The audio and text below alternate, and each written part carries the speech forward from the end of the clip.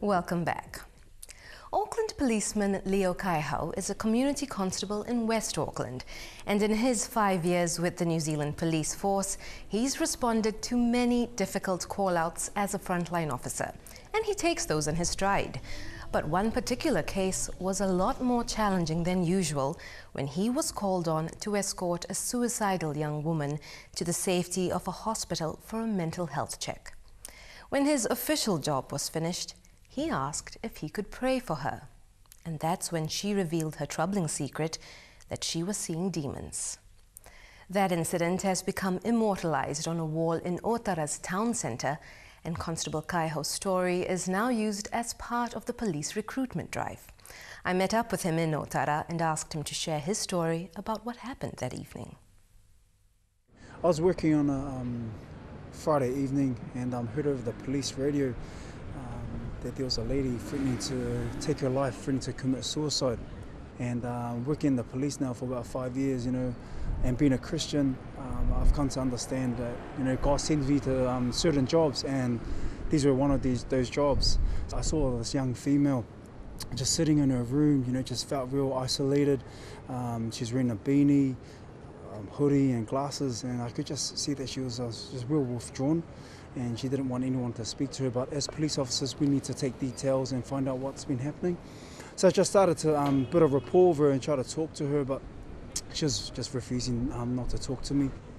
I've come to understand that people that try to think of taking their life, I know that's the devil at work in them. So being a Christian, I try to build up the courage to go share with her, because I know that with what I know, what Jesus can do, Jesus will be the only one that can help her. So I built up the courage and I walked into the room, and then I started, just started to talk to her, and then she goes to me, "Oh, Father, don't you ever shut up? Doesn't your mom tell you to be quiet?" And then I was just thinking to myself, I was like, "Nah, she doesn't do that." And then I just asked her a simple question. I was like, "Have you ever been to church before?" And then she was just quiet. Then I started just to see, tears, just pouring down. And then she told me, I've tried, I've told people, to help me, but when I tell them about what I go through, I never hear from them again. And then I just told her, to be honest, the only person that can help you is God. God is the only person that can help you in this situation. And she just started crying, and then she just started telling me about what was happening to her at night. She was telling me about how she saw demons crawling up the walls and all these horrific things that the demons will do to her at night. And then I just asked her, do you have a Bible? And she goes to me, "Yeah, I do have a Bible, but when I wake up in the morning, I find the Bible in the toilet, and I don't know how it got there." And then I just asked her a simple question: "Would you like me to pray for you?" So, and she goes, "Yes, please." So I just grabbed her hand and just started praying for her. My prayer was simple. I just prayed that God would really just set her free from what she was going through. And I can just feel her body, tense up. And I think she might have been scared. And I was just like, just really know that, God was at work in her. And on our way back to the police station to finish work, I could just feel that God wasn't finished with her. I just really feel the Holy Spirit just really tugging at my heart to really, just probably go back and share with her more. I asked the late shift sergeant if I could go back and see this female, and so I went back. And when I went back, she was finished with the mental health. She was given all the clear to go home. So on our way back, they asked me to chop her off back to the women's refuge. So on our way back there, I just started to share to her more about some verses in the Bible, and also invited her to church. So this happened on Friday. I invited her to church on the Sunday. So I go, "Yeah, me and my partner will come pick you up on Sunday. We'll take you to church." And she goes, "Yes, that'll be good." So we picked up on the Sunday. She was still wearing the same hoodie, beanie, glasses. She was talking a little bit more, but still a bit quiet. So we took her to church Church Unlimited, and she's never been to Church Unlimited before. And we just when we parked up, she just looked up at the church building and goes, "Is that a church?" And I went, "Yeah."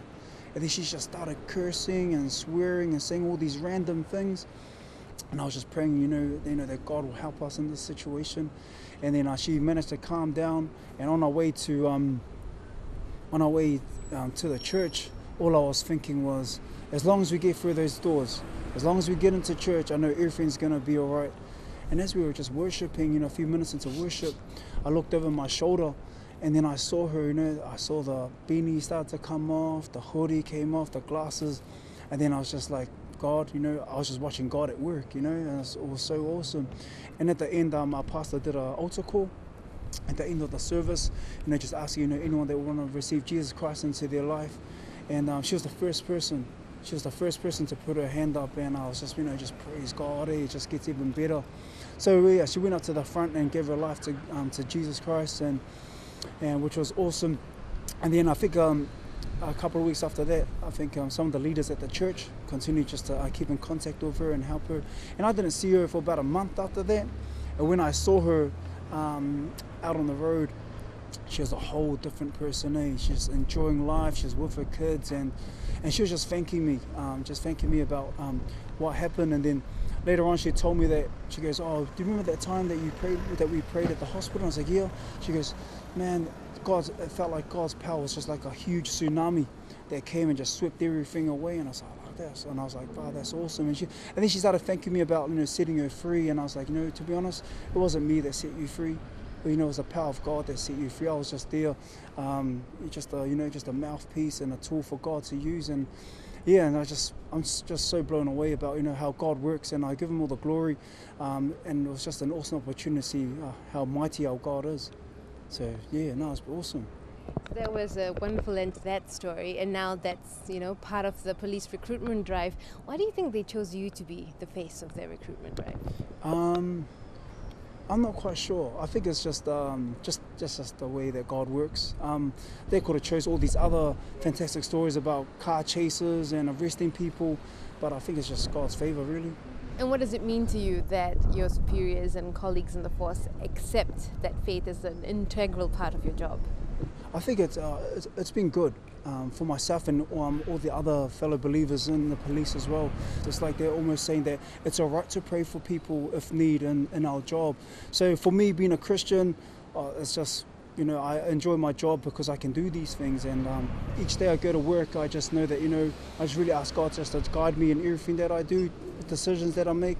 It doesn't matter if I'm dealing with victims or members of the community or even offenders, I try to treat people the way they should be treated. I try to use my faith in everything that I do because it's really important to me. It's been challenging, but no, it's been good. Yeah.